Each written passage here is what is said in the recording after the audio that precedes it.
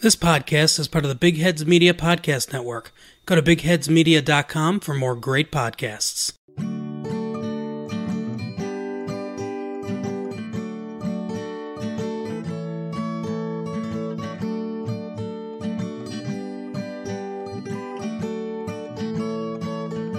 Hello and welcome to episode 55 of Cooking with Grief, the fortnightly romp through the weird and wonderful worlds of art, science and history, as discovered in random facts learned in the week. I'm Chris, your host this episode, and like Sisyphus, I'm rolling the boulder of acceptable content up the cruel and unforgiving mountain of the Apple Podcast charts. I'm joined, as ever, by my dependable co-host. He's quick with a joke, and I'll light up your smoke, but hopefully there's nowhere he'd rather be. It's Chris. Hello. Yes, you're right. There is nowhere I'd rather be than Stuck at home. Yeah, just at home. I quite like being at home, actually. It's one of the few things about lockdown that, well, not one of the few things, but like it's been weirdly similar to my normal life. Yeah, in fact, same. Until the gym shut, did not notice a thing. Thought, God, work's getting busy. Masks are popular. Yeah, well, otherwise, it's like, well, you've recently had a birthday, and I've got a birthday coming up, and in both cases, our plans were depressingly unaffected by the fact that we couldn't see anybody. Yeah, if anything, improved. Like, it was my go-to excuse of like, are you doing anything? No, absolutely nothing, because, pandemic, so guess I'll stare at the wall. This is a bleaker insight into our lives than maybe I would have liked, so I will put some levity back in my voice and introduce our guest co-host this week. So, not as ever, we're joined by a guest co-host, the Antipodean Aristotle himself, stand-up comedian and host of the Weird News Quiz. It's Matt Harvey. Oh, hey there. Hey, hello. How are we? We're broadly fine, if... A little bit sad? Yeah. I mean... Just a bit empty on the inside, but apart from that, we're... I mean, well. Getting the boulder halfway up the mountain feels good, but when it rolls back down, then... yeah, maybe very disappointing. Maybe it's less like Sisyphus and more like a dung beetle. What you're doing, though, is you got to look on the positive. Like, you've always got something to do when you're rolling a boulder up a hill. There's always a task. Yeah, it's good for people who like busy work. Yeah, exactly. Yeah, if you're a fan of very consistent to-do lists, then Sisyphus, the Sisyphean philosophy. I don't know if it's a philosophy. But wow. It seems more like a punishment. Yeah. It's not a philosophy, it's a way of life. Yeah, exactly. Sort of like Nike, just do it. Just roll that boulder. Just effing do it. Yeah. I love that, like an ancient Greek Nike advert, and it's just like, just do it. Again. And again. And again. Surely Forever. Be Nikos. Just do it, open brackets, and molest young boys, close brackets. Well, that's us cancelled. It's historically accurate. Yeah, well, it's either that or transform yourself into an animal and convince a woman to have a child with you. Either way. Right, great small talk. I was going to say, dig us out of this one. It's carefully edited, I think. So here's how the podcast works.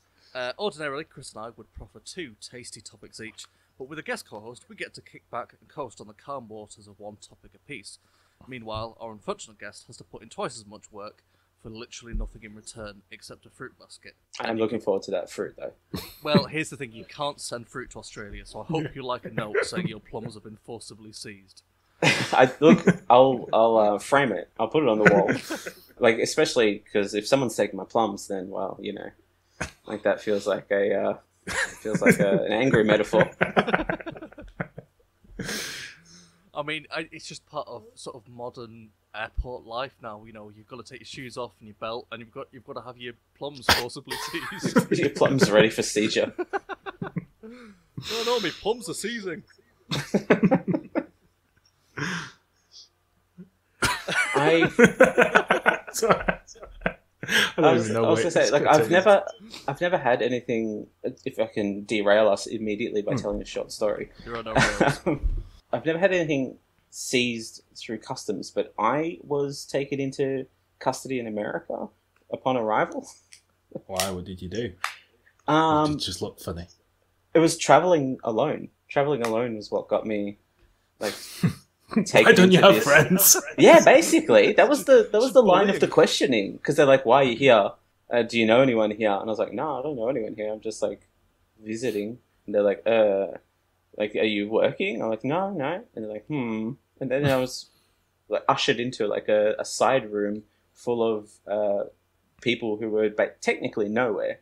Like we weren't on American soil yet in any legal sense. So we didn't exist anywhere. So we're just taken into like a void of nothingness. You're basically on the CIA black side. Yeah, basically. Or if you'd like to follow us down the existential corridor. Yeah. I actually have had something confiscated at customs.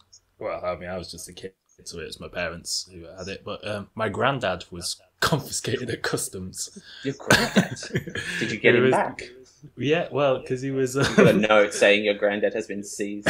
Yeah, well, at this point, he was ashes at this point, and they're taking him to scatter him in Jamaica. Ah, of course. Yeah. And, he... apparently they didn't have the right paperwork to prove that he was dead, no. apart from the fact that he was clearly not going to be sat in there.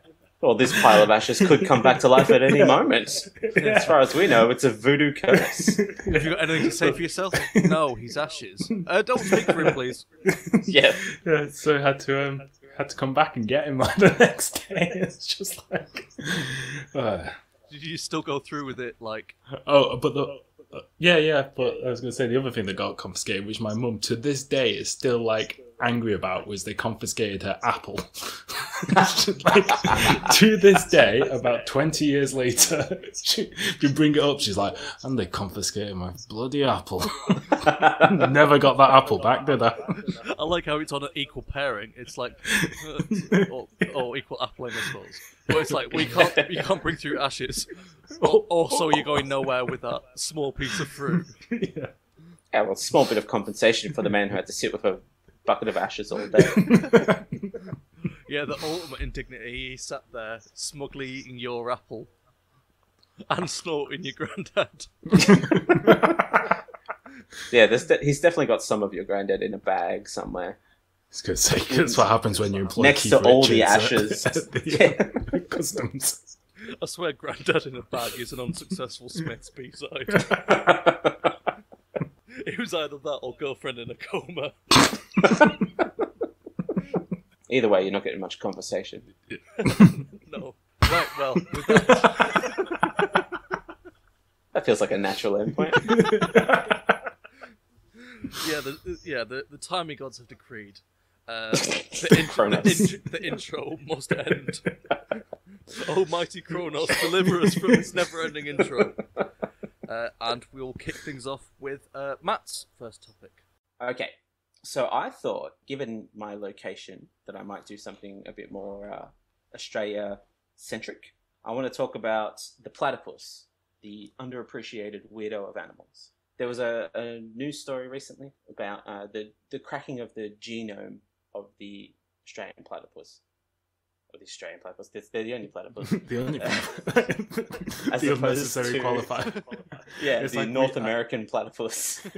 I used to know a guy at university called American Jake, and he was literally the only Jake in the class. But he was still called American Jake. No, Jake was his surname.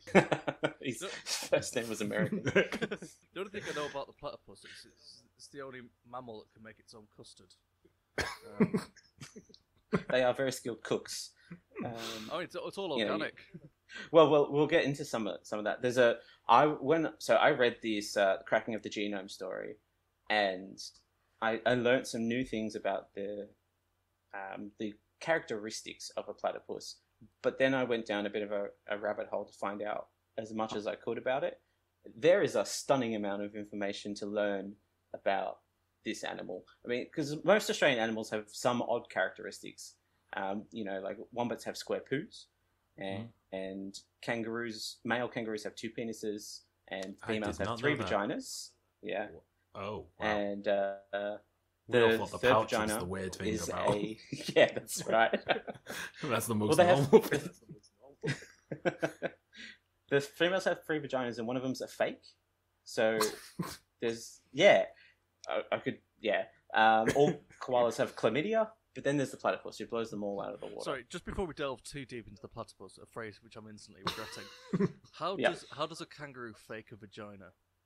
Well, so it's got two functional Yep. vaginas, and a third one to, because there's two penises, I guess, to just in case. I think it's for like Just in case. because there's a lot of non-consensual lovemaking in nature, and so I think it's one of those. It's a deterrent, just in case, like to throw off, to counterbalance the two penises. So one might go into the fake vagina. I see, but so it's a physical thing. They don't like fashion it out of clay.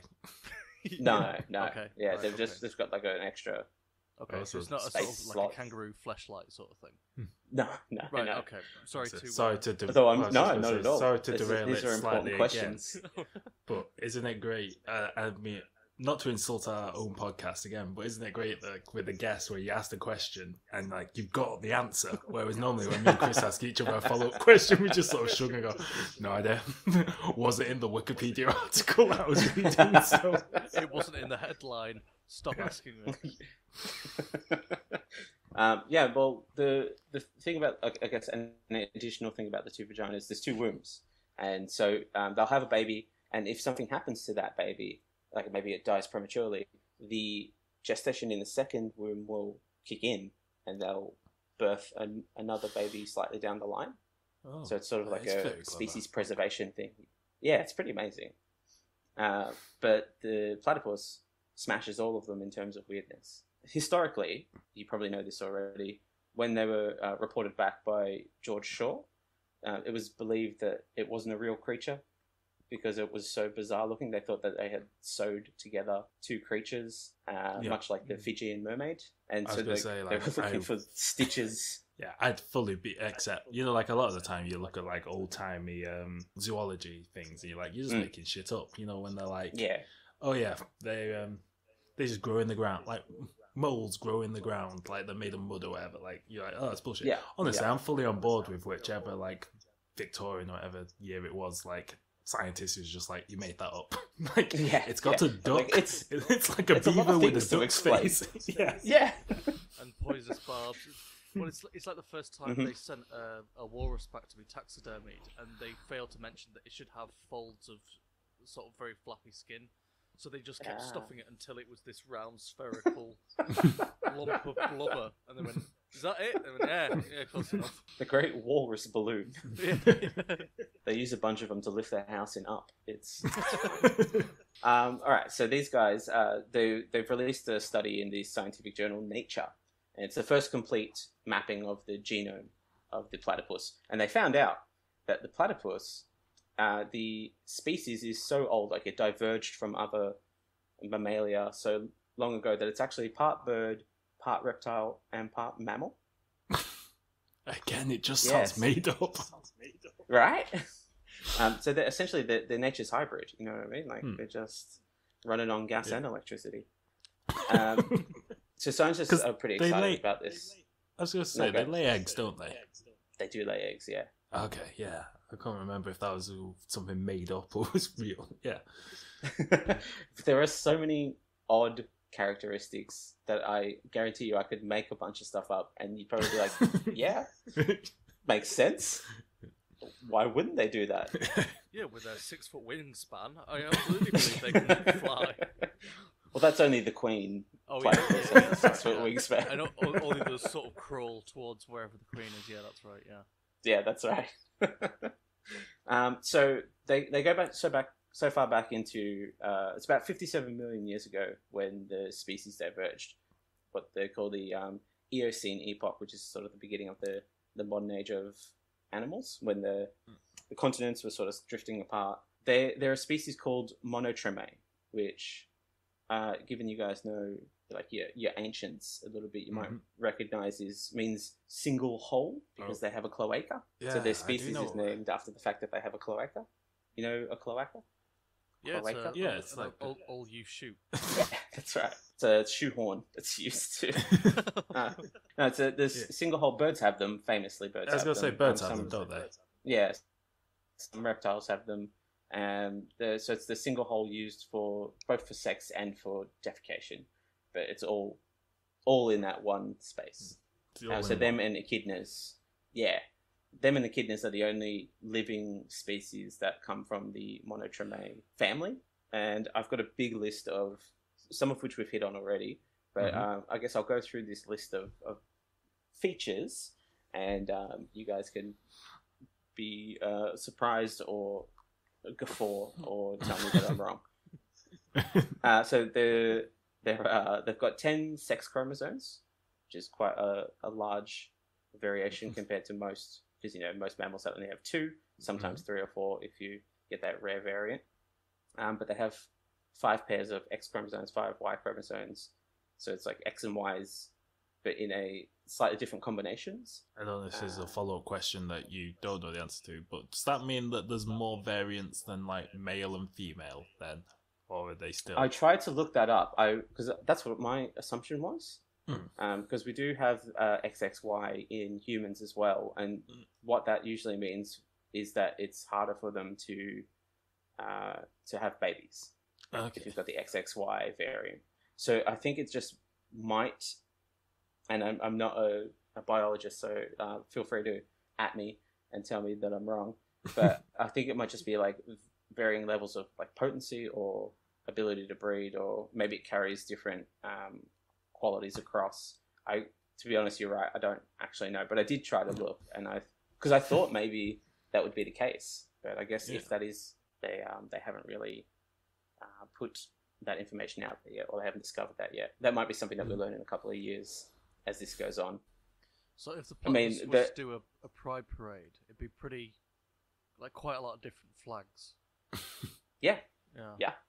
The United Shades of Platypus. I've picked them partly because they're starting to become endangered at the moment. So I figure the more we talk about them, they're like teetering on vulnerable. So I figure the more we talk about them, the more people will take interest in them. Maybe we could save a few. We could do a good thing with nonsense. Yeah. Of all the cruelties of the last couple of years, like at least don't take the platypus from us. Yeah, right. We need a couple of good ones. So we've mentioned that they have venomous spurs, and that's only on the males. That carries back a fair way into evolution. They've got a coat that under fluorescent light glows. I think it's like a greeny blue. Why? Yeah. I was going to say, what? Are there a lot of fluorescent lights in nature? I think it's like bioluminescence is sort of the answer. Because there's a couple of creatures that apparently glow under, well, not a lot, but there's a few that glow. But it's like a bioluminescent. Sorry, yeah. I just remembered something where scientists were trying to they were doing some experiment. I think they were trying to cure feline AIDS or something like that. Or come up with something, and they're doing some gene splicing thing. But the way they figured a way of telling, the easiest way to tell if the gene splicing had worked was they also put in the gene that makes jellyfish glow into the DNA sequence. Yeah. So then they could inject whatever. Again, I'm giving a very sort of layman's explanation. Yeah. Just inject a bit of the old jellyfish DNA. Just get it, scrape it up, chuck it in. Rig out jellyfish, scoop it up. Yeah, and then the cats would glow in the dark if it had worked. You'd have a glow in the dark cat, and you'd be like, "Oh yeah, that one's been cured of that one's safe, or whatever." Yeah, so they'd sort of they make glow in the dark cats as a side effect. Well, there's a company, I think it still exists in South Korea, that clones pets. So you can pay it's like $10,000 to clone your pet and bring it back to life. And one of the ways that they know that the pet is a clone is, so they have these dogs whose claws glow in the dark because they've modified them so that they know who the clone is. Oh. It's fascinating, right? That is amazing. It's such it's so amazing. It's such a silly purpose. Yeah, absolutely. But I guess it's so the clone can't kill the original and claim to be the original.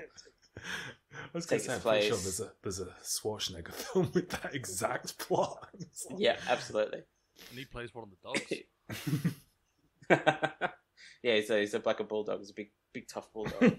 So they've got on their feet. Like cats will have retractable claws, but they do have little claws. But instead of retracting the claws, what they do is they retract the webbing between the claws, so that when they're in the water, they can put the webbing out. But when they're on land, they can retract the webbing so they can walk a bit easier. clever. There's another like amphibious. What do you call Yeah, it? they're like It's a like those all-terrain cars. vehicle. Yeah, or like the James Bond car that goes Yeah. underwater. Everything retracts. Yeah, the webbing comes out. It starts to swim. It glows in the dark. It's actually the platypus mobile. So as we mentioned, they lay eggs instead of giving birth to live babies, but they do feed their babies with milk. The thing is, the major difference with their milk is it's not delivered via nipples. Platypus don't have nipples.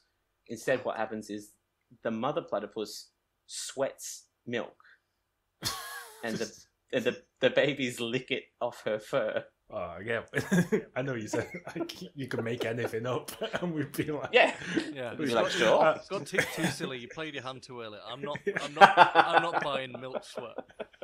Milk Sweat, which is, I believe, an album from Nelly.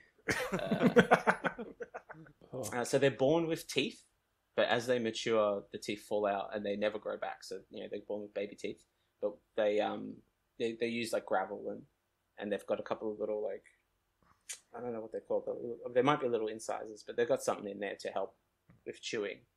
But mostly they use gravel to chew it up. But they also don't have stomachs. They have a gullet like fish, and that connects directly to the intestine.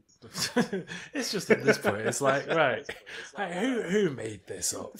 You're just like, right, we got like there's so many like.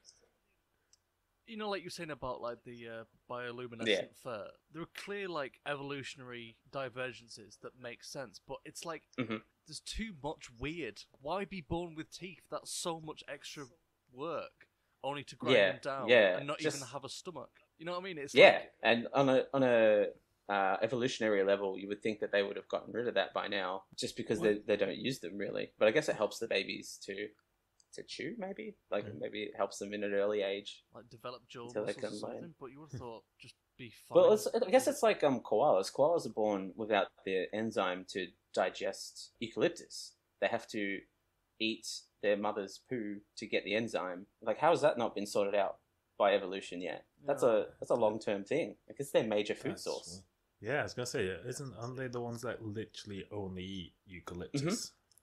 Yeah, but they're not born with the ability to eat it. I've read somewhere that koalas are so stupid, or maybe stupid's a harsh term, but their brains, like, so if you're feeding like in like the reserves or whatever, like zoo, wherever they are, nature reserve things where like they're sort of looked after by people. You have to feed them eucalyptus, like the leaves have to still be on the stick, because if you just give them a plate of eucalyptus leaves, they literally just don't even recognize it as food. So they have to keep it on the stick, because then it only triggers their like the brain when they see it on the stick still. I like you say plate. Just say if you invite them to a dinner party. Yeah, just give them a stick. Sticky tape all their food to the stick, or else they won't know what you're feeding them. Here's some biscuits, it's on a stick. I mean, donuts would be the easiest snack, I guess. Yeah. So I've got five more platypus facts for you. I'm going to stop you now. I don't believe any of them. Too silly. So platypus's bill has thousands of cells, and it sort of acts like a sixth sense. They're sort of like electromagnetic, but they can sense the like electric fields generated by other living things. And sharks can do that. So that's how they're now part shark. Yeah, apparently it's so sensitive that they can hunt with their eyes, ears, and nose all closed, and just rely on the bill. Wait, while they're underwater. What do they eat? Are they carnivorous or what? They are carnivorous. Oh, bloody hell. I just assumed, like, because they look so cute and cuddly, although I suppose the venomous spurs might have been a giveaway. They eat small water animals like insect larvae, freshwater shrimp, and crayfish. Okay. Carnivorous, but not too scary. Yeah. They're not going to eat a person. I was going to say, there's no man-eater platypus. So their tail is actually, I think in females this is only true, it stores up to nearly half of their body fat in case of a food shortage, like camels. Actually that's for the males. And the females also use their tail to hold incubating eggs against their body warmth. That's the Australian least scientists weird recently- fact so far. Yeah, Yeah, yeah. for a minute there, I thought you were claiming they store the eggs in the tail, and I was about to Just force. yeah, like the fix you Queen with from the doctors. Aliens. Just like pop it out every so often. So the Australian scientists have discovered two distinctly unique things about them. So they've discovered that their venom contains a hormone which could aid in diabetes treatment Sure, why not? because it promotes insulin release. It lowers blood glucose levels, basically. I don't know if that's good or bad for their like endangered status. Well, I would like to think that it is good because it would encourage protection and breeding. Because once we find a use for something, we just overbreed it. Yeah, that's true. That's why cows are here. Yeah. Like they're not a native of Australia, but they're everywhere. And I mean camels too. But we've got fun factually, we've got the largest population of camels in the world. I was gonna say, I'm sure we covered it once, where like Yeah, how I'm it's sure legal Chris brought it to- up that they ship all the camels from, not all the camels obviously, but like Yeah, like a large lot number of them, shipped yeah. from Australia to like the Middle East, like Saudi Arabia or whatever. Yeah, I mean they were brought over to like help desert exploration. I guess that's a flourishing environment for them. We've got lots of empty space, so plenty of space for camels. One of my long-term bugbears has been that we should like shift from beef production to camel and use that as like a sustainable source of meat. But people don't like the idea of eating camel. It's delicious, but people don't like it. I'd They eat camel. get really like, yeah, it's tasty. If it was nice. And you, Nice yeah, lump steak. it's yeah, that's right. Big, huge hump, big fatty steak up there. Yeah, a bit watery, but The scientists also discovered that the platypus milk contains unique antibacterial properties, which could be used to fight antibiotic-resistant bacteria. So the platypus could actually be the savior of mankind. You said that was in the milk. Yeah, it's in the milk. So So this is the thing. So with the cows, right? You can milk a cow by grabbing the udders, and Mhm. I'm saying this is somebody who's never been face to face with a cow. I make it sound How very does one- easy. How does Yeah, one how milk would you make? a platypus? Yeah, no, you just have to turn the Well, temperature up and sweat it Yeah, out. Like, because they sweat it. You got to get them like doing Mr. Motivator, you know, running around. I know if we breed them, then they're more likely to survive as a species. But then if like the farms are all cramped in like saunas to like sweat them out, all these dehydrated platypi. Oh, yeah, well, yeah, I don't know. Peter would be on that in a moment. Like it would not go well. No. But otherwise I don't know how you milk a, because there's no nipple, so I don't know how you Yeah. milk a platypus unless it's Well, we've got the episode title. Really How warm do you climate. milk a platypus? Let me just write that down. And the last fact I've got for you is that they do have two standard ovaries, but only the left one is functional. what's the point of the right one? It must be vestigial, like Yeah. in the same way that whales have tiny little eggs from when they used to live on the land. See, this is what's weird, right? So the platypus, and just going back to, I know we keep circling back round to just this is a weird animal. It But, is a like, weird animal. Like just looking at it, which should be weird enough. Like, oh yeah, that's a weird looking animal. It's got like a duck beak, but then it looks like a mammal. Like, oh, that's weird. And then it's like, oh, and they lay eggs. It's like, oh, and that's another weird thing. And it's like, also they glow in the dark. You're like, oh, for fuck's sake! It's just like, I mean, like- this becomes like a circuitous logic thing, but so there's people obviously advocate for intelligent design, which the platypus seems to be a clear indication of otherwise. The platypus is the living embodiment of random chaos. It is just or over design. It's just like yeah, it's too many cooks for all the platypus. all this functionality in this sleek little design. sorry, I It's just love Bluetooth the fact- enabled. Yeah, I just love the idea of the platypus being like the symbol of chaos. Like, like it's the Joker I of stand the by it. animal kingdom. yeah, just a very casually nocturnal, sleepy Joker. It's just doesn't get up to too much. The laid back version of the Joker. Well, we got bats, we got fruit bats and everything here, so they've got the working dynamic. It's got a natural enemy. But that's my fact for you guys. They've sequenced the genome of the platypus, and they've discovered a lot of weird things in the interim. Well, thank you very much. I don't believe half of what you've said. It's sort of like a Wes Wally of true facts. The truth is that a dog once attacked one. That's it. Everything else. So in that case, we shall move on to Chris. We'll have your topic next. Okay, well, for my first fact, And only fact, actually. We're visiting our old stomping grounds of ancient Greece, which we've also managed to stomp around in the intro. So, on brand, I guess. Yep, we know our place. Yep. Yeah. So actually, this question for both of you, but Matt, obviously, I know you've done. You are a stand-up comic, and Chris, I know you've done a bit. What's the worst mistake you've ever made on stage? I mean, just going on stage in the first place, that was funny. Meanwhile, my life slowly died over a course of an 8-minute set. 8 minutes? That's a rough first set. Yeah. Yep. That's the thing. I know my place. I've seen the bright lights of the stage, and I thought, you know what? I'm just gonna stay away from all that. Yeah. What's the opposite of a moth? You're a showbiz anti-moth. The mole. Yeah. It's like why we do a podcast. I get to hide behind anonymity. Nobody can see my face. If anything that goes wrong, we just cut it out. It's a lot safer. Yeah, that's true. I did a theatre show a few years back, and one of the egregious physical gags was me sitting in my underpants on stage, spread eagle to the crowd. And I did not double check the underwear that I was wearing for this particular show. Yeah, and I had a ball slip out. Now, wow. It took a while for anyone in the crowd to notice, or for them to be brave enough to basically.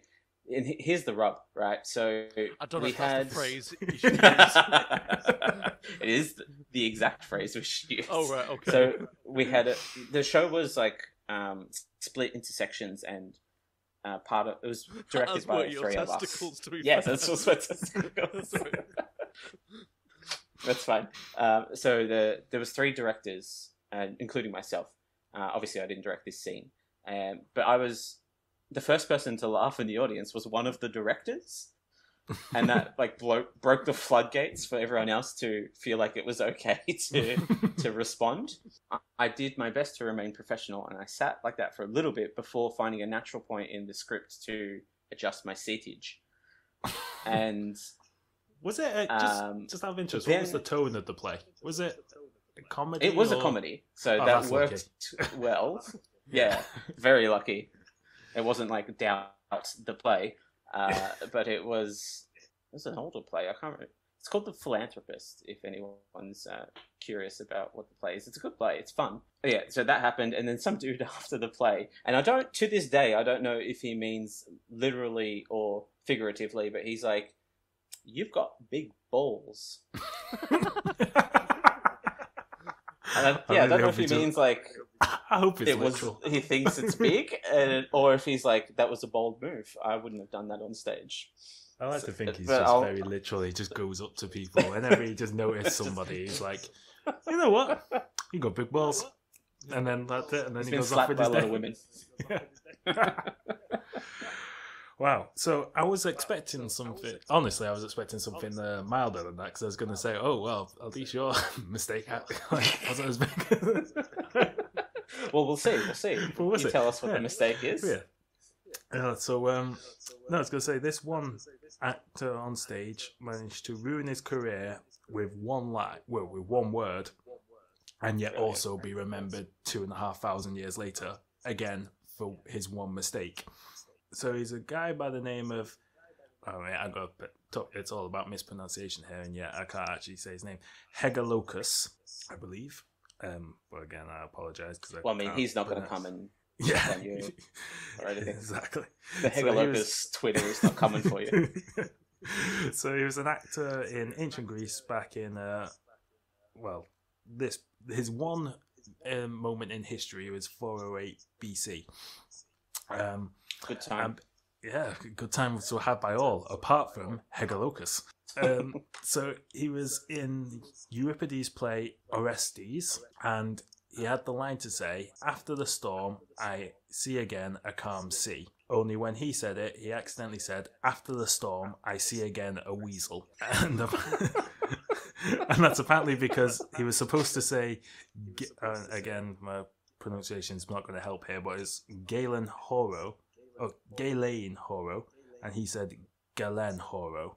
Again, I might be pronouncing both of those wrong, but the general idea was the word, he put the emphasis on E.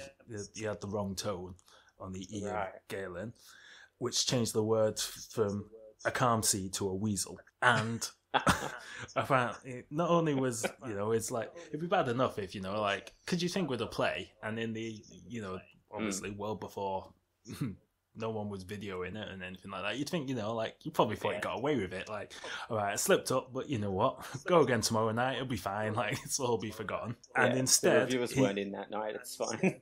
Yeah, well, instead he was mocked mercilessly. He was included a playwright called Sanyerion, who was another Athenian comic poet. He mocked him mercilessly about it. He was then ridiculed in an Aristophanes play called The Frogs. He was also included in 2 plays by Stratus mocking his pronunciation. Another Aristophanes play. Aristophanes is getting in. Yeah, and he's really laying into it. His career from this point on was ruined, and he never acted again. So his one line, he punched one line and was mocked in at least 5 other plays. And then, he's still known, like almost 2,500 years later, for the time he fucked up one line. Wow. And it's literally the difference between Galeen and Galen. Yeah, like that's it. That's strong grammar Nazi behaviour right there. Yes. I mean, people talk about cancel culture today, but they usually get a bit more leeway than that, don't you? They don't write 5 plays about you mispronouncing one word or one letter of one word. One letter or one word, and that's it. You just say weasels instead of C. It's not even a word, it's literally just an inflection over the vowel, isn't it? Yeah, exactly. Yeah. Schoolboy Greek. Well, as this Wikipedia page seems to agree with you. Oh, excellent. Yeah. Well, in fact, I can tell you, maybe this will make sense to you as somebody who's actually studied Greek, because I have no idea what any of this means. He should have used a rising tone, but he accidentally used a rising falling tone. Ah, classic. I mean, I don't know what that means, but I'm sure. What does a rising? It was apparently a big deal tone in ancient Greece. What do they call? What's it called? Apocope or something? Acapella. I was going to say Acapulco. Going local down in Acapulco. Yes, that is what I meant. Yeah, all I can tell you is the E on the letter had different hats. So, thank you, Professor. Yes, yeah. Indeed. Yeah, he's the professor of hatology. Yeah. Oh no, you're right. It does say apocopo. Apocope. My very expensive private education was not in vain. Well, it's all come to this moment. And you can't even say weasel in ancient Greece. Greek. See, this is your moment to mispronounce something. So there's going to be 5 other podcasts mocking you for mispronouncing it. It's not like saying boo to a goose, it's saying weasel to a Greek. I was going to say, is this because obviously, how many other 5th century BC actors do we know? Not many. So in one sense, he's achieved a level of fame and, infamy. Infamy, yeah, and sort of immortality. Made him quit acting altogether. Yeah, just on the other hand, he probably died penniless and alone. Yeah. Just mocked anytime he walks around the streets of Athens, just being people yelling weasel at him or something. He just couldn't go to the beach anymore because people would be like, "Are you diving in the weasels today?" Yeah, probably every day he ever went on, looking over a moonlit vista and it looks. Just love the way that the moonlight shines off the weasel. It's all right, okay. I do have another story actually about people ruining actors' careers. In Milan, there's a famous opera house called the Scala, and there the crowd was apparently really quite and this is like in modern times. I mean, like they get really into it, like up in the gallery, like they're known for passion, quote unquote. And apparently they really do appreciate like a really good performance. But apparently once there was a guy who the crowd decided, and this again, I'm talking like modern times here. There's a guy who basically he was a bit off key on the night or whatever, and he got booed and heckled so mercilessly he had to quit there and there on the stage, and his understudy had to take over, and that was again the end of his career. Funny, he'd got one testicle out. If only. I would have distracted everyone enough to keep going. I mean, I've been heckled before, but not like that. That's intense. I know, like, yeah, here we go. It was only only in 2006. I should never perform again. Oh, brutal. The joke's been made, and they say cancel culture is bad now. What was the play? Ada, the I think I know opera Ada. by so that's the Ada. So here we go. Booze from La Scala's notoriously unshy Lioginisti. The upper balcony aficionado crowd greeted the tenor with booze.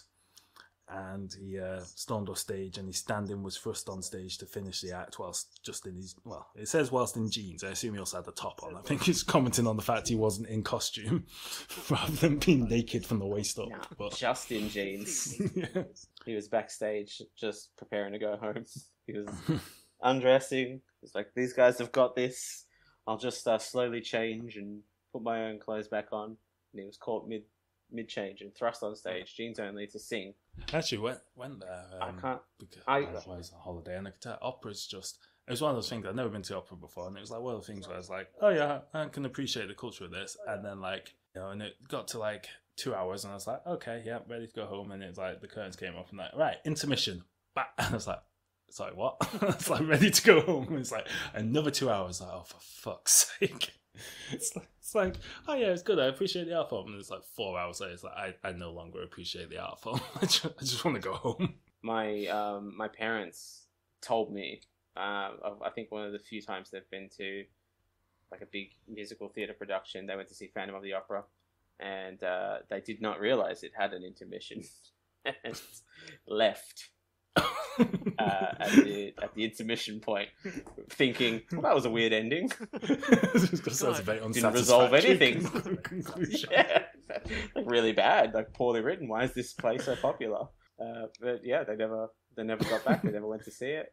Did you ever look up the ending? To No, this to day, this don't day. That's quite a good question though. What piece of artwork is most changed by finishing it halfway through? Probably a painting.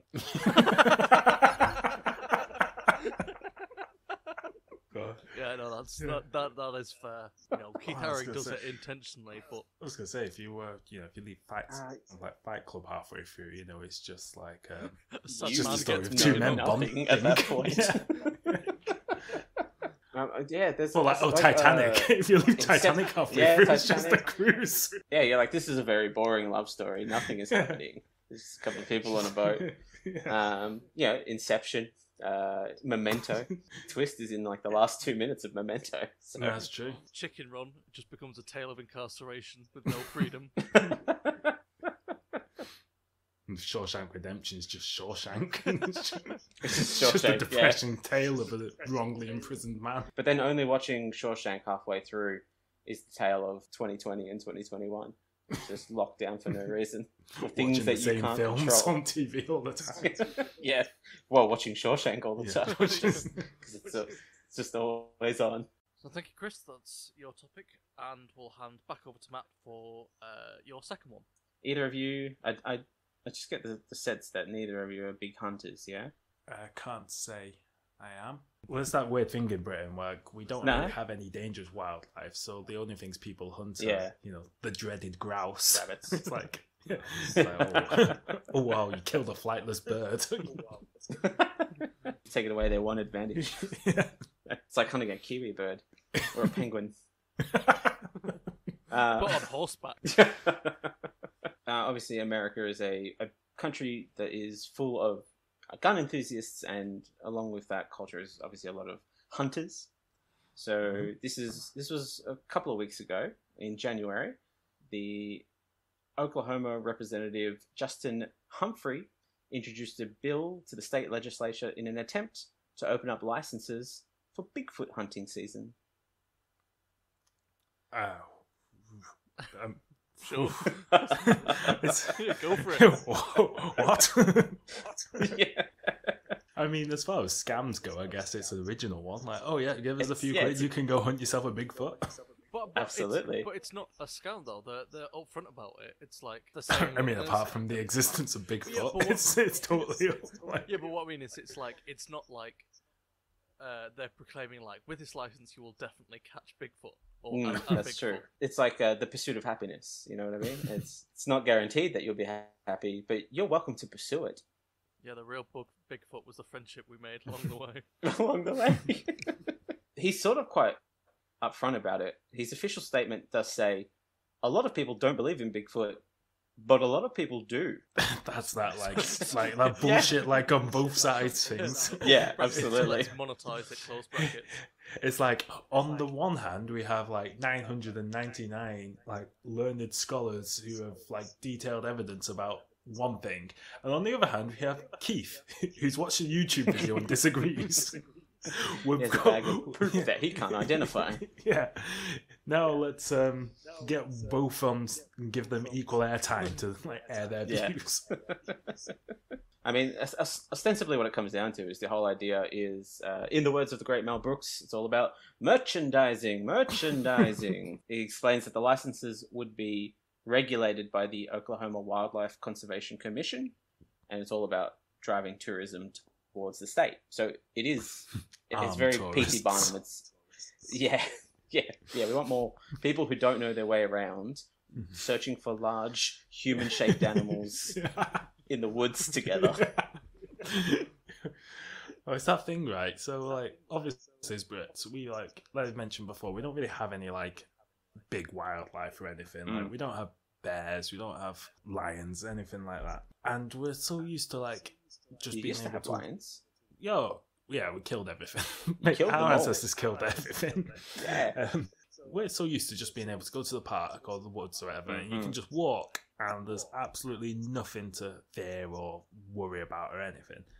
And like, I remember going on holiday to America, and we're just like, let's go walking in the woods. And then people are like, why aren't you wearing orange? We're like, well, we don't own any orange clothes. Like, why would we own any orange clothes? And it's like, oh, because it's hunting season, so you need to like make sure you're wearing orange, or like you might get shot by a hunter. It's like, what the fuck? Like, I just want to go for a walk in the woods without being like without danger. And then season, you'll get shot. Yeah. And then at the other hand as well, like like the signs up being like, bears in this area, like here's what to do. It's like I just want to go for a relaxing walk and like around some trees. Like I'm not here to worry about where we get either getting shot or mauled. Like Didn't you tell me? I think it was your parents went on a holiday. They went for a walk, and there was signs saying like beware leopards about. Yeah, no, it was Oh, they were in leopards. California. No, it wasn't leopards. It was mountain lions. They were in California. Oh yeah. But the thing is, before they saw the sign, Right. they'd seen some massive paw print in the ground, and they were like, "Wow, somebody must have an absolutely massive dog around here." Their immediate thoughts was somebody's pet. Somebody's got some That is massive Alsatian or something, like some Rottweiler. And then later on they saw a sign that said like, warning, mountain lions in this area, and like, oh shit. Like, and also the sign so worrying. informed them that they like hide up in the trees, or like Yeah. make sure you look up and the sign was on the ground. yeah.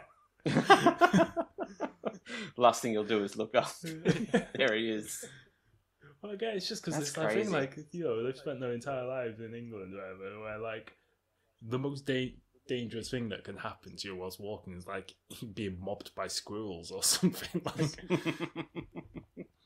I mean, we've got a lot of dangerous animals here, but most of them are small, which is not super reassuring. I But was going to say, they sneak their way in. yeah, And but at the same spiders time, hiding under the in the car door handle. That's worse. Yeah. Like you can't hide a bear in a car door handle. No, he's inside the car, waiting for you.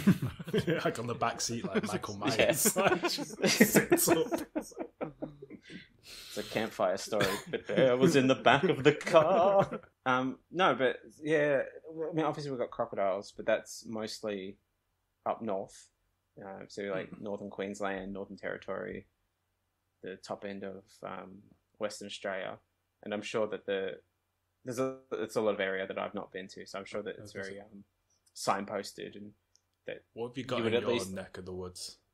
Well, see, there's rumours between New South Wales and regional Victoria of a black panther.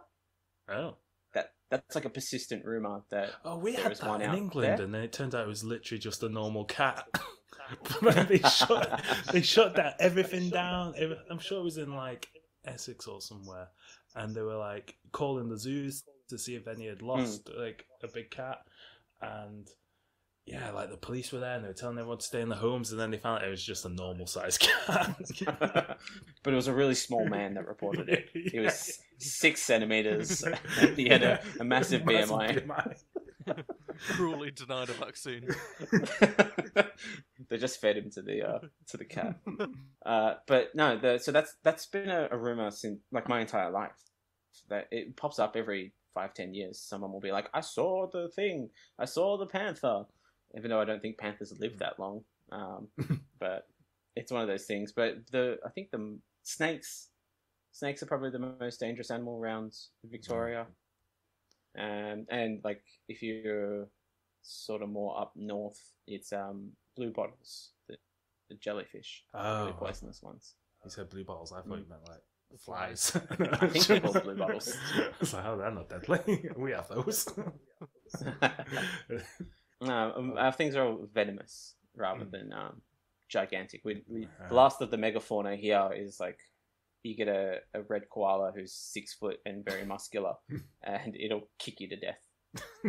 It's bad enough. Yeah. You make it sound like it's one particular koala. Like, yeah, it's one guy. His name's Barry. One guy just got a penchant for kicking the shit out of humans. We all know him. Yeah. Oh fuck! Here he comes. Can I have a cornetto? Yeah, just take it. He wanders around like he wanders around like the guy in Kung Fu from town to town. Town to town. I was gonna say my least favorite animal is just talking about like how the ones that are small versus ones that can eat you or whatever. It's like giant snakes like pythons and anacondas, because they're the only creature that, if you're to do a Venn diagram of like animals that can sneak in through your toilet and animals that can eat like the only thing in the middle is like pythons and anacondas. There is a W on hole, by the way. Eat your cloaca. If your toilet is big enough to accommodate an anaconda, where are you going? Maybe get smaller pipes. They're big creatures. It's a persistent fear. I mean, there's not many. There's not Stop many pooping in the Amazon. Anacondas like sneaking around Manchester. You can start that rumor though. Get it going. The anaconda came up through my toilet. You can be in the Daily Mail. It's fine. They'll take it. Oh, you just going back to you're saying like the panther and how like it escaped. Well, like the rumor or whatever is that it escaped. Well. I was reading something the other day. It was about Pablo Escobar's cocaine hippos. The cocaine hippos. That was gonna be my second fact. Oh. How the scientists just want to eradicate them. Yeah, exactly. That was it. It's because apparently what happened was Pablo Escobar had a private zoo, because when you're a billionaire cocaine dealer, like why not? And then when he got killed by the FBI or whoever it was, they came and seized all his property, and they removed all the other animals and sent them off to real zoos. And then they looked at the hippos, and they're like 2 tons each, and giant teeth and all that, and just thought, fuck it, we'll just leave them to starve to death. And it turns out that the Amazon rainforest is the perfect environment for hippos. Apparently, the 2 things that no natural predators. Yeah, exactly. The 2 things that stop hippo populations in Africa is annual droughts and like baby ones get eaten by crocodiles. So they introduced them to somewhere with no droughts and no crocodiles, right. and I think it said there's like 5 or 6 original hippos, and now there's like 2,000. Small amount. Yeah, it's so crazy, and they're really just like they're like cane toads in Australia. They're just taking over the local environment and ruining the ecology of the local area. Yeah, but apparently the problem they've got is that like the locals, even though they're like, I think they've only ever attacked one person, but in Africa they're like one of the deadliest creatures. So like scientists are like, we're going to need to get rid of them. Like they're like fucking everything up. But apparently when they do occasionally shoot one or whatever, there's absolute massive outrage around all the local people because they love the fact that they've got Pablo Escobar's cocaine hippos like in their neighborhood. Like it's their like celebrity hippos. Yeah, exactly. It's like their thing. That's good. I was expecting this sort of on the local news to be like, it was such a lovely area before the cocaine hippos moved in. Yeah, that's a good point actually. How shitty does your neighbourhood have to be if like cocaine hippos improve the ambience? Local. All the children have something agents. To do. Yeah. A very great proximity to the cocaine hippos. Oh, Harold, they've got cocaine hippos. I don't know what this couple is that are moving to the far controlled areas of like Colombia. Well, they're the new local drug dealers, You just wouldn't suspect them. And they're like, natural protection from all these hippos. Excellent. But this guy, Humphrey, to reel it back on topic, he's got a few interesting quotes from his release. He says, I've been in the woods all my life, and I have not ever seen any sign of Bigfoot. But yet he's still going ahead with this thing. And the official, what are they? He's put up a $25,000 bounty for anyone who can successfully trap and catch Bigfoot. So wanted alive. I think that, yeah, because they're saying he's like a protected species because there's not many of them. So that no one's allowed to kill Bigfoot, but they're allowed to trap. Yeah, there's some rules in there. There's some like weird twists. I mean, no, it just can't go on crazy because he's doing this right, but also the spokesman for the Oklahoma Department of Wildlife Conservation said in a television interview that the agency doesn't recognize Bigfoot and believes in a science-driven approach, but they've got to like monitor the area and they've got to give out the hunting licenses for something that they don't believe in. Just imagine how galling that is, especially if you've like spent your whole life like studying zoology and biology and woodland protection and all that, and then you've got to there go stamp people's Bigfoot hunting licenses. What was all that for? You get a stamp that says moron in Latin or something like that, so you assume that they won't be able to pay too much attention to. It does seem to be a sort of feature of modern politics where there'll be centre stage, there'll be a politician coming up with wacky ideas or some bluster, and they'll sort of turn and seek, the reassurance of a well-respected scientist. Who can't really say no. And it's like, well, yeah, I guess technically, and all the idea of like, we're gonna hunt Bigfoot, and then like the scientist in the corner going, well, I mean, I guess technically, but. It's like when... like looking for is hunting, but... Yeah. It's not a far cry from when Trump was talking about how he can, go covered with bleach, and he kept turning to the scientist like, that's right, isn't it? And the scientist going, well, on some level, yes, in that if you drink bleach, you will die, and then you won't get COVID. COVID won't be in your body anymore. Yes. Yeah, but anything else. So... Well, this guy, that's a nice natural segue into this guy, his history. And this feels like a bit of him leaning into, even though he claims he doesn't believe Bigfoot, he's got a history of like leaning into a bit of conspiracy-minded ideas. Because his local area, they have a Bigfoot festival every year. So I guess this is the way of like encouraging that sort of thing. But he did actively encourage COVID-19 patients with hydroxychloroquine. He's referred to pregnant women as hosts, which is a very sounds like a lovely term. chap. Yeah, right.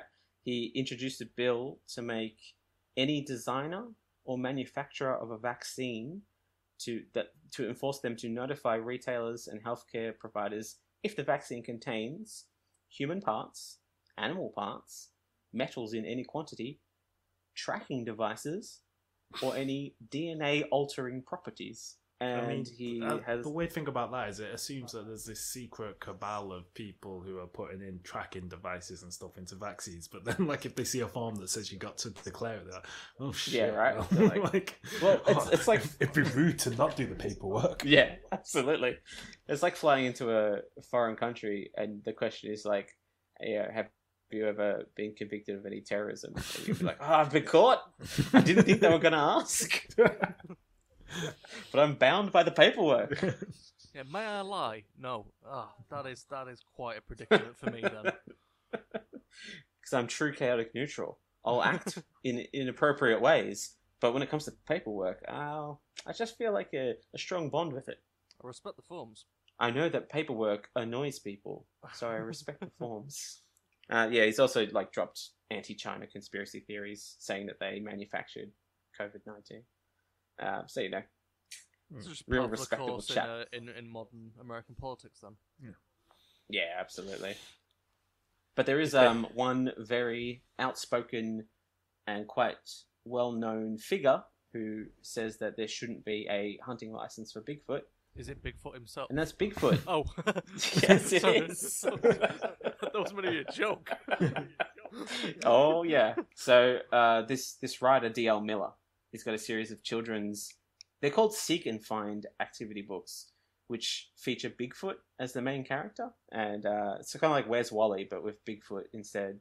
And apparently they're full of like facts about the area that Bigfoot's hiding in, which for me personally undermines the credibility of the facts in the book, because you've got Bigfoot, a creature who does not exist, hiding in an area.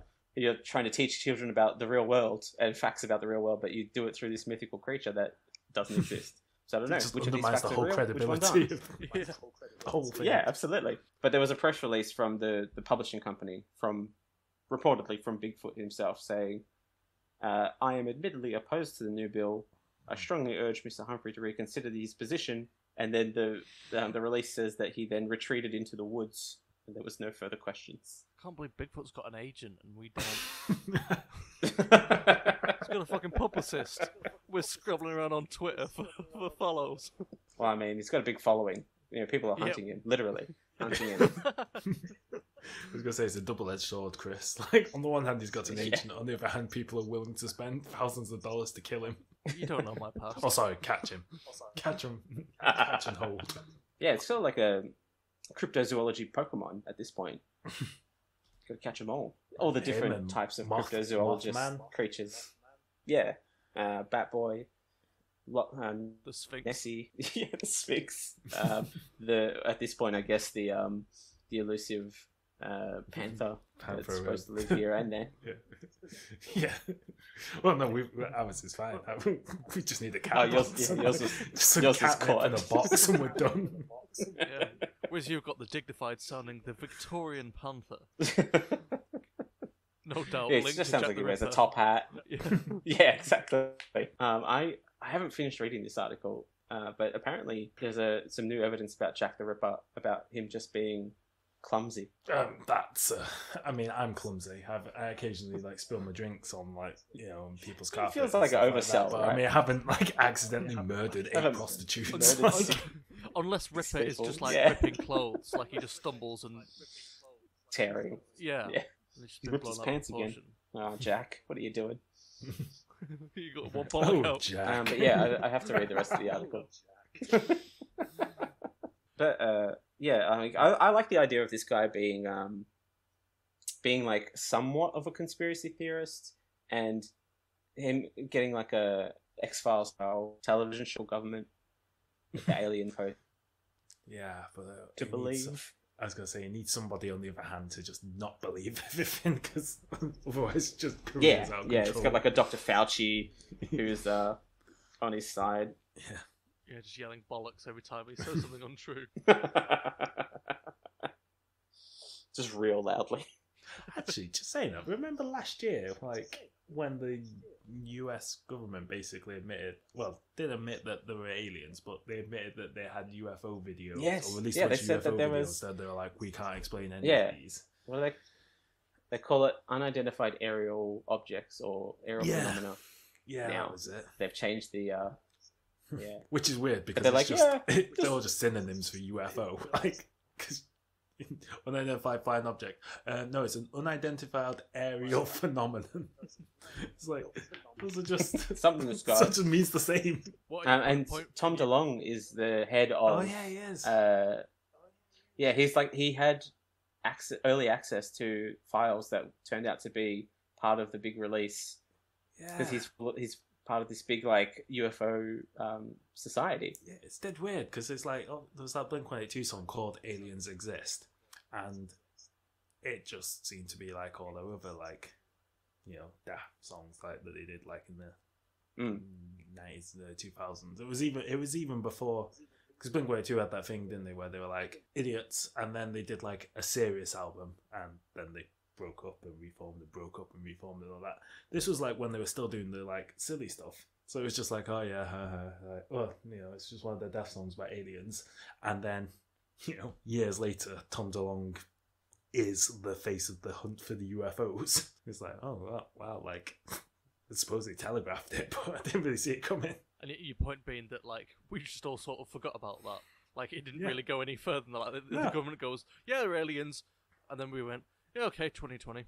Yeah, well, that's it. Got sort of overshadowed. The thing is, though, they never really said they were aliens. They just said, yeah, we can't explain this shit. In fact, if anything, it sort of suggests they're not aliens, because if anything, the US government is not going to be like, yeah, well, there's aliens, and good luck, you're on your own, chaps. Like, we can't even work out what a platypus is, let alone aliens. Okay, and on to the final topic, so handing over to myself. In honour of our guest co-host this week, I strived, stripping? Irregular verbs are weird. To pick a topic on our Commonwealth cousins, the Australians. And I think you'll find it's. I was going to do a cacti joke. I don't know how to phrase it. Strawford. Strave, yeah. Strave. So I came across a list of various reasons given for people being sent to the continent as punishment back in the day. Ah, And, wonderful. Yeah. The highlights of your Be Proud Nation. And thereby came up with a game which I'm calling Australia Yeah or Australia Nah. Yeah, nah.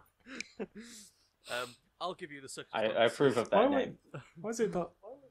Go on. It's like Australia or Australian A or something like that. Nah. No, I'm sure there's a better pun in nah. there. Yeah, nah is the... No, because Okay, yeah, I'll nah give it. is a phrase. It's an Australian phrase. Okay, Yeah, nah, cool. and nah, yeah. I'll give it you then. You've got backing from Yeah, local, we could. so. We workshop the name. Any further offers on Australia Yeah or Australia Nah? Okay, so here's how the game works. I'll give you both the circumstances that led to someone's deportation. Some will be real and others invented, and you two will guess whether it's Australia Yeah or an Australia Nah. I'm not keeping score, and there are no prizes. So, like ground beef, the stakes have never been lower.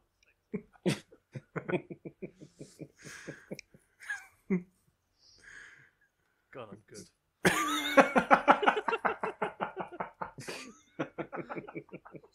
It's a And low yet you bar. gave up on comedy. Yep. Before I even started. Okay, so number one, carnal knowledge of a sheep. So no, I'm gonna say That surely that's feels like too much of a... Yeah, that feels like... I was gonna say it feels like that's like sending like like it's like giving somebody the victims, or like it's like sending sending the bank robber to go to like the bank. Sheep aren't a naturally occurring creature. What? Created in a lab. No, yeah. Yeah, like created in a Wuhan lab to catch this guy out. Wuhan, more like. Oh, I ruined it. So it's in Australia, yeah. This generally happened to lots of people. It's real. Lots. Well, yeah, a significant amount, as in more than But one. is this like accusing someone of being a witch? You know what I mean? In that it's like Yeah, he definitely did that. Get rid of him. Well, here's the fun, if disturbing fact, that the penalty for stealing a sheep Okay. was much more severe than being caught fucking one. So people often used to claim to be shagging sheep when actually they were trying to nick them. Right. The joys of life before the ramifications Well, yeah, of I guess social because media. I guess at that point, yeah. So it comes down to like weighing your consequences, and it comes down to if you're already in such a tough position that you have to steal sheep, then you've got no clout publicly to ruin by saying, "Yeah, I wasn't stealing it. I was just shagging it." It's also a really interesting split decision. When you're caught, you've got to drop your trousers and just go with it, or maybe claim that you were it's in the foreplay stage. Finished. Just pretend you're cuddling and having a cigarette afterwards. I'm a courteous lover, and I like to make sure all of my sheep are happy. Yeah. Oh, don't worry, officer. She finished first. That's right. Number 2, shoplifting lime. Shoplifting limes? Yep. Shoplifting limes. No, I'm going to say no. I'm going to say yeah, because people got sent for real minor crimes. It was just like a I'm just culling. thinking, did we have any limes to shoplift? Everybody must go. No, that's a fair point. Point It's to a fair Chris argument. if points I'm gonna stand by were mine. a thing. It's false. Fun fact, the lime was invented in 1956, long after the deportation of people to Australia. There you go. Number 3, grabbing booty. Are we talking in the pirate sense or in the butt sense? I'll leave that up to the contestants to decide. Australia, nay. Nah, whatever it is. Australia, Everyone means no. no. If you're going to say no, then for the sake of competition, I'm going to say yeah. Oh, well, in that case, a point to Matt, if points were a Oh. thing. It's true, and by booty, there were Yes. in fact silk baby shoes. A maid was accused of Of having stolen them course. from a house she was in charge of, and years later, after her deportation, they were discovered down the back of a dresser. Oh, wow. Right. You Oh, got deported to the continent full of giant murder lizards and the inexplicable platypus. Or because some rich person couldn't be arsed looking down the back of their own sofa. I mean, it is heavy, so, who could blame them? It's much easier to Falsely maid- deport someone than move some furniture. The maid normally does it, but they'd already deported her. Yeah, they set her up. There's no one to move it. When they hired someone new, they were like, "Oh, I also like that. Well, not like, but it is interesting that they don't get a warning. It's like, have you seen my baby's shoes?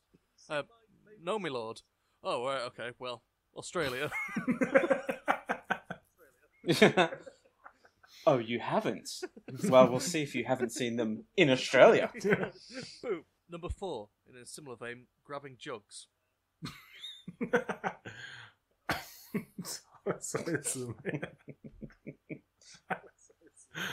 Oh god. You go, yeah. Oh well, the opposite of you, Matt. Then, just in the spirit of competition, I'll have to go Australia now. Well, someone's picking up points. It's in Australia, yeah. And by grabbing jugs, someone stole a jug from a pub in Cork, and the fitting punishment was to send them to a penal colony on the other side of the world. Because it's like Seems reasonable.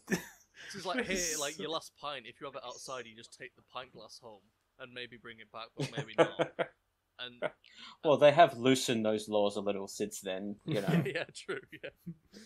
It's just sort of like arbitrary. Like they were just. It just sounds like they're just like, oh, what should the penalty for this thing be? Just go to shit for like 8 weeks and other side of the world and never see your family again. Yeah, that seems fair. Well, the sort of dark undertone to all of this is there's a lot of... I'd say it's a dark overtone, to be fair. Okay, the overtone that Yeah, it's that not, the it's not comedic super nature, subtle. the comedic nature of the topic is maybe not addressing is the fact that a lot of these cases are minor crimes committed by Irish people, and the punishment is set down by the British. So it's all with the caveat Racism. of British imperialism. Luckily, Yeah. luckily things have changed massively recently, and everything's smooth sailing from here on out. Absolutely. Yep. Number 5, goosing. Oh, I'm going to say Australia. Yeah, I don't know what goosing is, but I bet it's one of those old-timey things for something like... Yeah. I don't know, Look, fighting it is or one that I something. believe. Yeah, it's one that I believe is one. But again, I'm going to take the spirit of competition and say nah. Nah. You are allowed to agree. Given I know. Oh, I know. I know. Oh, okay, just so you're both absolutely clear, there is no prize. This But is you not know, a you real guys game. sent us here. You guys sent us here. Oh, You sent us away. I'm gonna be in opposition. Fair enough. That is your absolute right to do so. So goosing is to grab. It's my cultural right.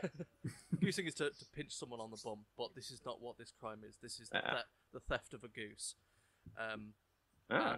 And this is one of the few occasions where it's actually fitting, because having been discovered stealing a goose, he then beat the shit out of the owner of the goose. So, sort of I like... thought you were going to say you said that he was fucking the goose. No, He claimed that because he thought he would get away with it. he thought he'd get off, so to speak. Yeah. Number 6, failing to retweet a link to someone's GoFundMe page. That is a criminal offence. We actually send people to New Zealand for that. I was going to say, nowadays, like, yeah, if you did that and it's like, you get a free holiday to Australia, everyone would be like, oh, I'm not going to retweet any links ever. Get me over there. Facebook just did a mass ban of Australian news sites Oh, that's true. from sharing. So Yeah. we can't I was just watching that share story. any like, links at the moment.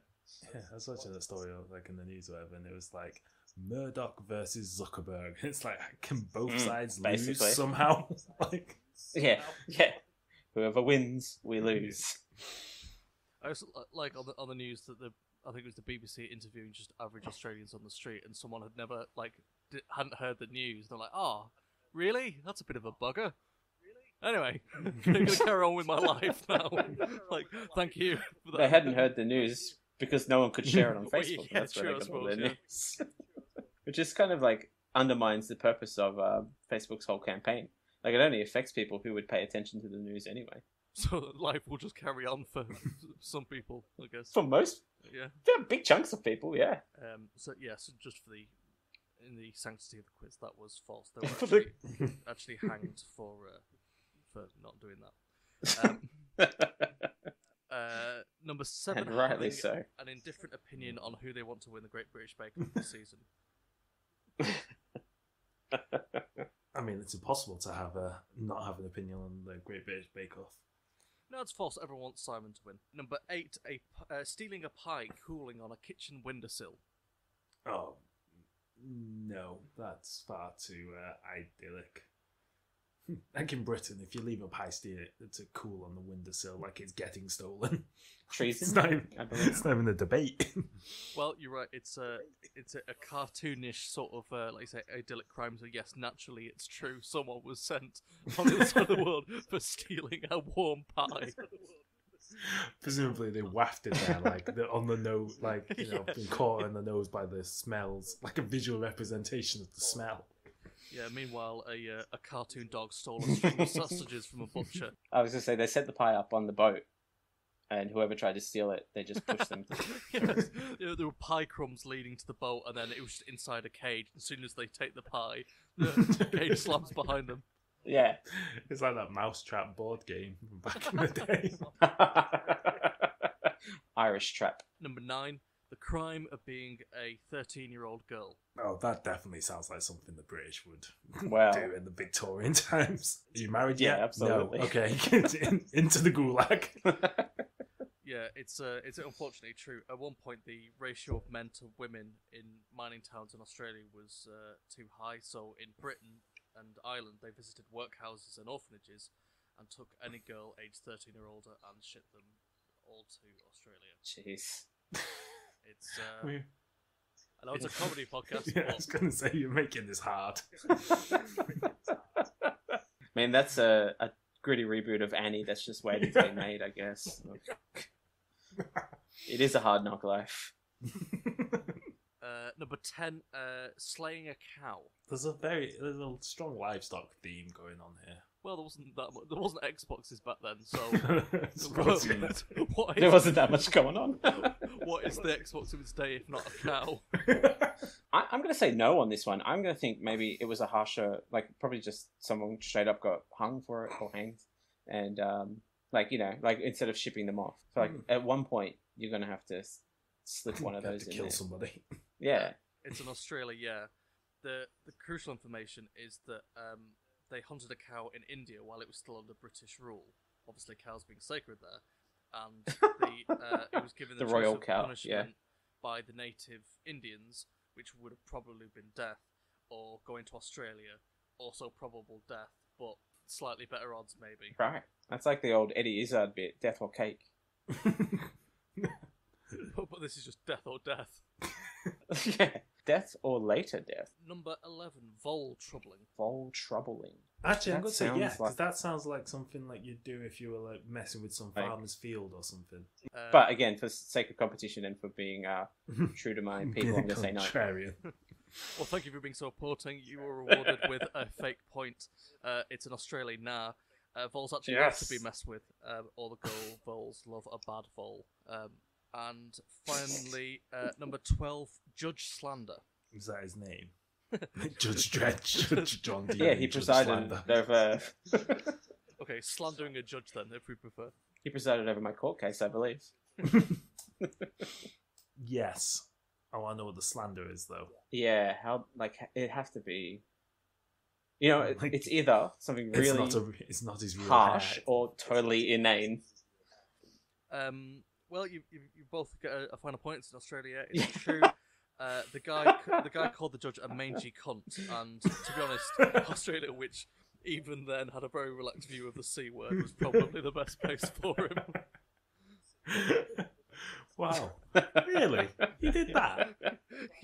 Yeah, That sort of implies, then, if that's why he was sent to Australia, that almost implies that whatever court case he was on, he won, called the judge a mangy cunt, and then got deported. Yeah, like he was strolling out a and free it started man. a long-standing tradition. So yeah, thank you for playing Australia or Australia. Now there are no prizes. There was barely even a game. Let's be honest. Well, hopefully there was a couple of facts, bleak as they were, smuggled in there. Oh, no, don't talking about smuggling. I mean, Oh yeah, that's the true. one thing that would A, get you deported, and then B, get you... and the Australians take that very seriously. There's a whole cottage industry yeah. in Britain of watching Australian border patrol shows. Yeah, Mike Sotheby from Winchester tried to Yeah, smuggle in a we, raisin and was shot on the spot. And then sent to Nauru. Oh, is that the island that Australia... That's our big thing. Yeah, that's our big island prison. Which is, for us, it's audacious to take someone to an offshore island and lock them up for an indefinite period of time. But, See, I think like- if we've learnt nothing else, that it turns into a thriving colony. So I think they're hoping. You've got a taste of it. You can see why we did it in the back of the day. You're like, Yeah. it does feel good to send people off to an island. Yeah, and in a few hundred years they'll beat you at rugby and cricket and any other sport you invented. Yeah, they'll take over as the leading AFL team. I've noticed there's a pattern with British sports is we Have you- basically go we invent a sport, ship it around the world, other countries beat us at it, and then we go, it's not even a real sport. Nobody watches it. That's a proud British tradition. Yeah, it's the whole reason for Empire, is to introduce your sports to everyone else. Yeah. Yeah, it's like conquer the We world can't with even nameless get, spices and then never use them We can't ourselves. even get... Yeah.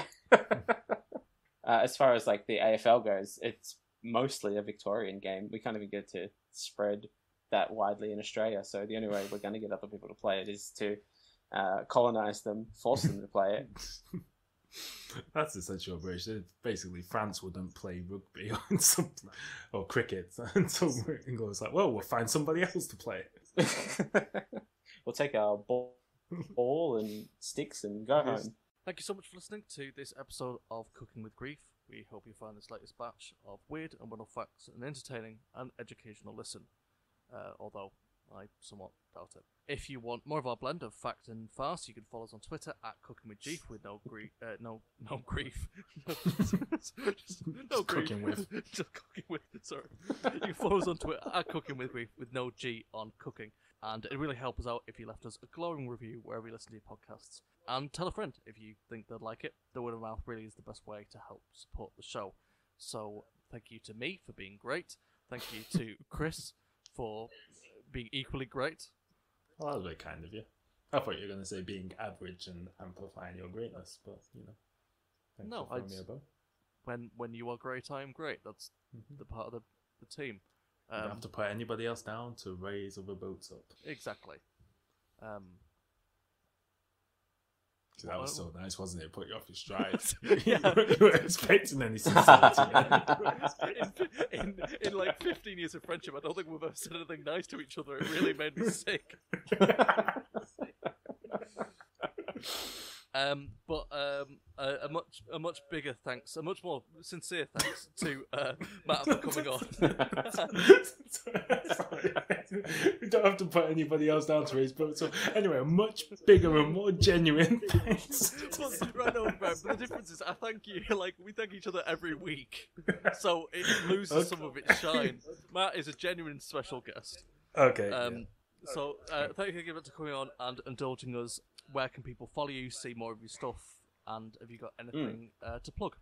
So I mean, not that anyone can travel anywhere at the moment, but much down the road, there's Melbourne International Comedy Festival show, a live version of my Weird News Quiz, which Chris appeared on, and a live version of my storytelling show, I Got Bit by a Monkey Once. But in the interim, if people want to check out, if you want to find me on Twitter, I'm at Matt Harvey Stuff. And I've got a podcast which shares, so there's the Weird News Quiz and the Bearer of Weird News both go into the same podcast feed. And so you can find episodes of either of those in there. The Bearer of Weird News is a news satire show which I look at. It does focus a lot on Australian news, but it does break out. Like recently I looked at how Bolsonaro might be up for crimes against humanity charges for his damage to the Amazon, and how he won the Corrupt Person of the Year award. And I've looked at, I'll be looking at the Facebook stuff in the episode that's just about to come out, the Facebook banning all of Australian news. And so there's a mix of stuff in there. The Weird News Quiz, I get guests who are generous enough to come out and be silly with me regarding news. But otherwise, I'll be doing gigs around, sort of, when gigs can really properly happen. And I'll hopefully be at Edinburgh one day, if Edinburgh ever happens again. Well, if it ever does, I think we should, when you're on in this hemisphere, I think we should all meet up for well, it won't be a socially distanced drink. We'll be able to vomit on each other. And if I'm able to enter the UK. Yeah, I'm looking but forward yeah, to 2040. I'll definitely. That's the next major. Yeah, the next major goal is to do an Edinburgh run, and that was supposed to happen in 2020. Fucking 2020. It's such a non-year. I think we should just strike it out. We should just go back to 2019 and just pretend it and we should all get to knock 2 years off our ages and everything, and just go back to how things were. Our children will be so confused. Particularly for the ones who go back into the negatives. It's like you haven't even turned 0 yet. Also, we dig up all the dead. Oh, it wasn't the most practical time. Oh, man. And just a weekend at Bernie's them. I mean, I don't know if you've seen the news. There's like 100,000 of them we need to do. Oh, that was dark. It's like Thriller, but but much worse. We'll try and do it as light-hearted as we can. It's more of a filler than a thriller. That note. On that incredibly morbid and yeah. On that note. Yep. On that note. That's the taste you want to leave in the listeners' mouths. It is. Yep. Listener, we are leaving you with decay of 100,000 dead. Bye! Bye. Bye. Oh, hey, I didn't see you there. I'm Swanson, host of the TV Tuners podcast. Every week on TV Tuners, me and my co-hosts, Keo Rain Swanson, I need water. and Stairmaster, review the latest in TV, discuss news, trailers, and even find time to play some fun games. Right now, we're working overtime to cram as much TV knowledge into our brains as possible. Isn't that right, guys? Swanson, we've been here for 24 hours. We need to get out of here. Not until you answer who Norm is. He's Fraser's brother. Wrong. You get the shock. Check out TV Tunes, available on Apple Podcasts, Google Play, Stitcher, or any of the podcatchers of your choice.